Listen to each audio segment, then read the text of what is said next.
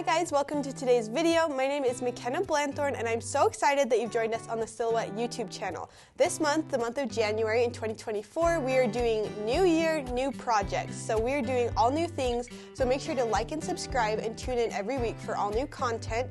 Today I'm going to be teaching you how to do some fridge organization because I feel like new year and organization just go hand in hand. So let's grab our supplies and let's get crafting along.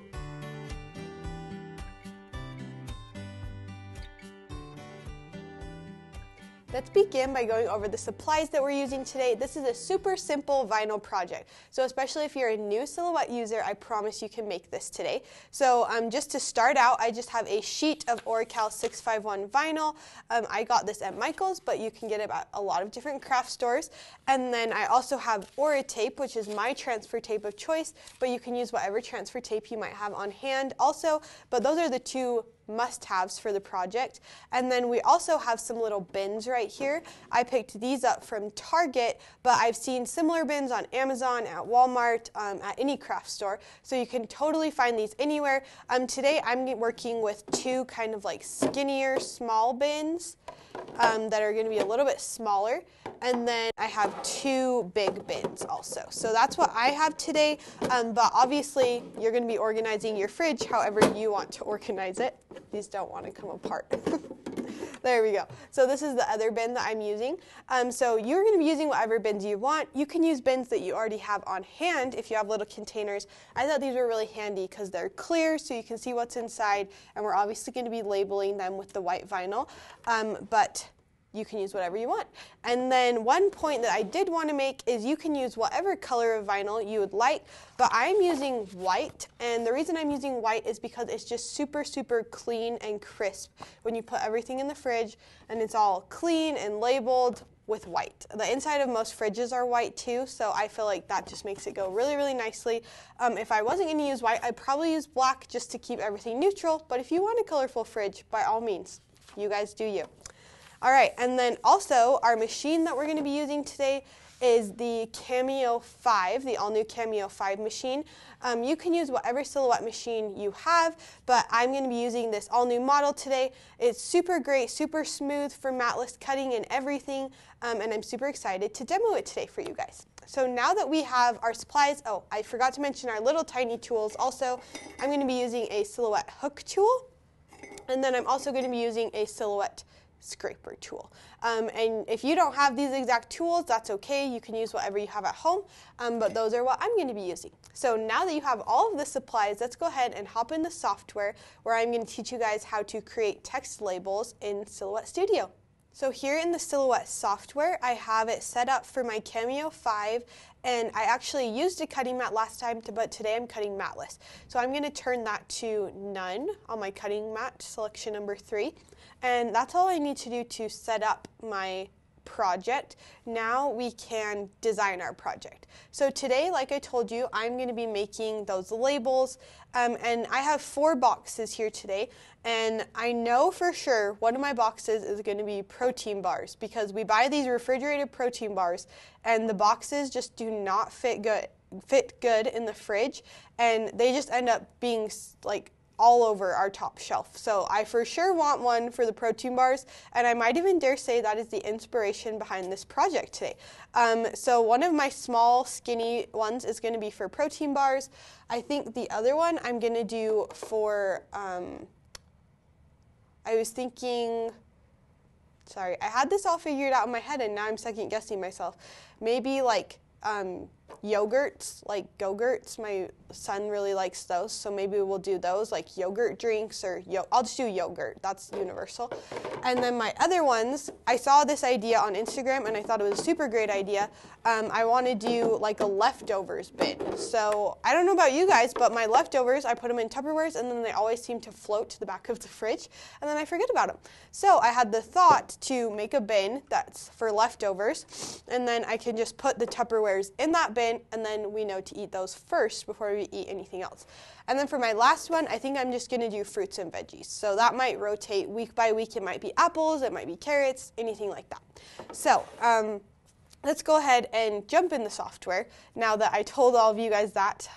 But to do that, we are going to be using the text tool over here. and it's free with all versions of Silhouette Studio. So I have the business edition, as you guys can see up here, but today you could be doing this with the basic version even. So I'm just going to click that text button, and then I am going to click, and then I'm just going to start typing. So I told you my first one was going to be protein bars, and I'm going to do that on 2 different lines just because I think it's going to fit better. And then let's go ahead and format afterwards. So we are going to do all of our text, and then we'll format all of it. So the other one was going to be yogurt, and then the other one was leftovers. I don't know if leftovers is 2 words or 1. I gotta be honest. I'm gonna have to double check that. And then the last one is going to be fruits and veggies. And we'll do that on 2 lines as well. Okay guys, so now we're gonna go ahead and format these, and we have 2 different sizes of bins like you'll remember. So we are going to go ahead and measure the bins to see, and I'm not using a mat today. Usually I just use my mat and I lay it on top of this to see how big I need to make it, because our mats have a grid on them that is good to measure. Is good for measuring things. That's a 1/2 inch grid, but I'm going to be using this little tape measure today. And so let's see, my bin, my small ones, are 3 3/4 inches wide, and then they are about 3.5 inches tall, but I really don't want it to go over this little lip right here. So I'm going to just do it 3 inches tall. And I'm going to max out my height for those 2, I think. So for protein bars, I'm going to go ahead and click that, and then I'm going to double click it, and then I'm going to do Command A to highlight everything. And then I'm going to open up my text style panel on the right hand side, and that's going to help me format my text. So I've been using 2 different fonts for all of my projects lately. One of them is this BFC Minor League, and it's just like a really, really nice bold font, and I love that one. But then the other one I've been using is not showing up right now. It usually shows up right at the top. And I can't think of what it's called off the top of my head, so we are going to go with this one. And I really like this font. I think this is a really great font for labeling things because it's really big and blocky, which for me is really important. So I have protein bars right here, and then something that I want to do to just maximize my space is I like to ungroup my letters when I have 2 lines. And I'm going to group protein, and then I'm going to group bars, and then I actually want to make my bars the same width as protein. So I'm just going to change all of this to 2.9 for now, and then I'm going to change my width for bars to 2.9 also. And I just like that. I think it makes just kind of a cool stylized label kind of, and that's just kind of how I like to do it. So now I'm going to group those together, and right now it's 2 inches tall and 2.9 inches wide. So let's try and make it 3 inches tall and see how wide it is. So it's too wide, it's 4.2. So in that case, let's just go ahead and make the width. It was 3.75, so I'm going to make it like 3.6, just to like really max out the width as much as I can. And so our protein bars one is done. That's all we need to do for that one. But like I said, you guys are designing this project however you want. So if you want to do it differently, use a different font. You can use whatever font you have on your computer. And the font I am using, I did buy from the Silhouette Design Store. So you can look it up in the Silhouette Design Store as well. So now let's do yogurt. So I'm going to go ahead and double click that one, Command A to select the text. And then I'm going to select that minor league again. And then this one, our label isn't going to be as big because it's a longer word, but I'm still going to make it like that max size. So I'm just going to, for this one, I'm just going to drag on these corners right here to make it like 3.6. That's good. And we'll just put that like right here. And then these ones, the other 2, are a lot bigger. So leftovers, we can do it super big, super blocky. I'm just going to go ahead and measure this again. The height is going to be the same.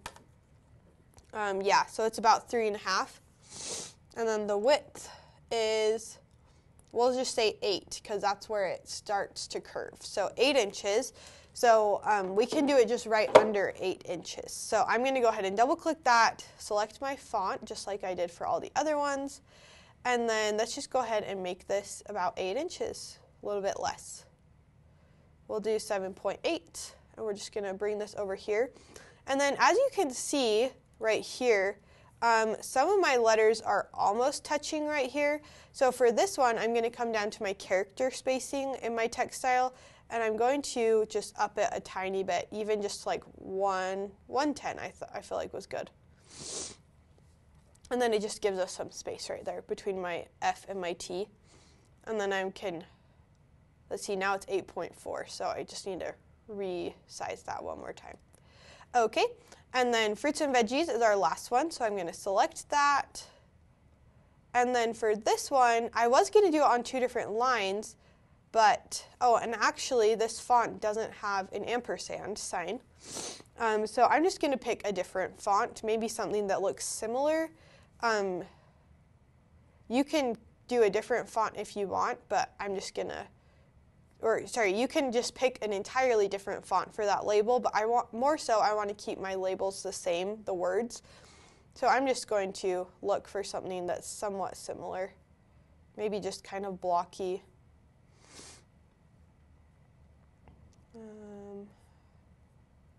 And I wasn't anticipating this, but that looks good. I feel like that goes with it, that and sign, the ampersand. So now I'm just going to maybe spread out my text a little bit on this one too. There we go, maybe 110. And then I'm going to also make this one as wide as I can, so like 7.8-ish. Okay guys, so this is all we have to do to set up our project. I am now going to load it into the machine, and then we will hop into our software to send the cut to the machine. And guys, I have to apologize. I have a little bit of a cold, so I know that I kind of have the sniffles, so bear with me on that. Okay, so here's our Cameo 5 right here. We're using the Auto Blade today, which comes with your Cameo 5 when you purchase it. It's our most commonly used blade here at Silhouette. I use it for almost all of my projects. And now we can go ahead and line up this edge of our mat with the arrow on the opposite side, on the left side. I'm just going to push it in as far as I can, and then I'm going to press the upward arrow. And it loads so nicely, so smoothly, just pulls it in, feeds it really nice and evenly. I feel like that is definitely one big upgrade from the Cameo 4 is these rollers. Rollers and bar. They're really, really stiff and they work really nice. And now we're going to go back to our software, and we're going to be in our send panel. And I've already connected to my machine down here, and then I actually am using matte vinyl today. I was using that last night on a project. So now all we need to do is click send at the bottom.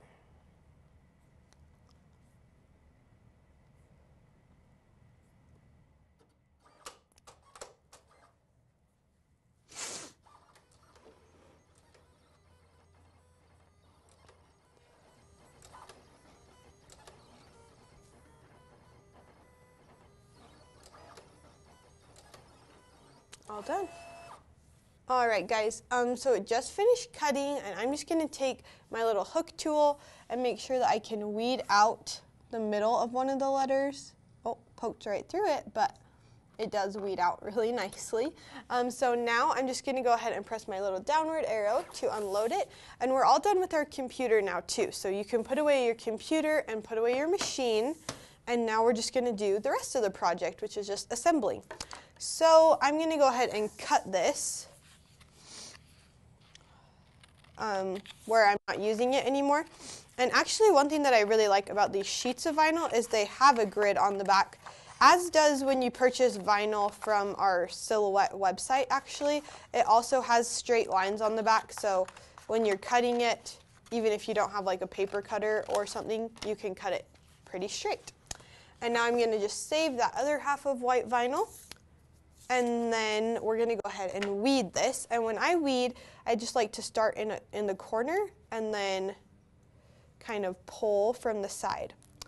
And one thing that I have been noticing lately, I always used to cut my vinyl on a 2 blade depth, but lately with these new machines, I've been cutting through the backing when I do that. So I have gone back to cutting it with a 1 because it's kind of a nightmare to put it on the transfer tape. If it cut through the backing, it just does not come away from the transfer tape at all. So I feel like it doesn't weed quite as easy as before when I would use my Cameo 4 and when I would cut it on a 2. But that being said, everything about the new machine in general is just a lot easier. So this is just like probably my specific vinyl that I'm using and everything. And this is actually weeding really, really easy. You just got to go nice and slow. Make sure you don't lose any letters. Okay, guys. So here are our labels, and now we're just going to go ahead and transfer those onto our boxes. And I'm going to go ahead and cut these up. You don't have to cut them up. If you want to leave them on altogether, you can. I just don't want to pick up any of the extra pieces or any of the other letters when I'm doing each of my labels. So I'm going to start with this one. I cut this piece of transfer tape, which is a little bit too small, but I think it's actually going to work. I actually do that quite a bit when I'm transferring things. If you don't quite cut it long enough, as long as it's touching at least part of the letter or whatever, you should be okay. See, so I have a little bit of my S. Another thing that you can do that I'll show you, just since we are new, a lot of us, I'm just going to cut another tiny, tiny little piece, and I'm just going to stick it on the end. And that just makes it so it for sure will work. And just kind of overlap that with your other tape. And then we're going to take our scraper tool, just go right over it a few times, just get all the air bubbles out. And then I like to flip it over, and then I like to pull my backing away from my transfer tape. And they don't always come super easy. And that just depends on like how old your transfer tape is, how old your vinyl is that you're using. So what I do is I just kind of bend it as I go, put little creases in the tape, and it always comes every time like that. So, okay. And now I'm just going to put my box up like this. It's slanted to you guys slightly, so it might not look like it's straight, but it is going to be. And then I'm just going to kind of visually center it as much as I can. And then I'm going to just press down.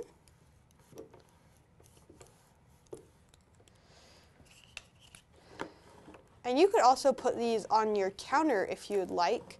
A lot of the snacks that like my little boy eats, like applesauce and things like that, don't necessarily have to go in the fridge. So when I was thinking of what to make, I was like, oh, what do I put on these bins? But you could totally leave it on your counter with like apples or applesauce. But I think that right now this is going in the fridge, and it is going to have like a bag of carrots, a pack of blueberries, some apples, just things to help us like remember them before they go bad. I think that's one of the big plus sides of organizing your fridge. So we've got fruits and veggies, and then let's do the leftovers bin next.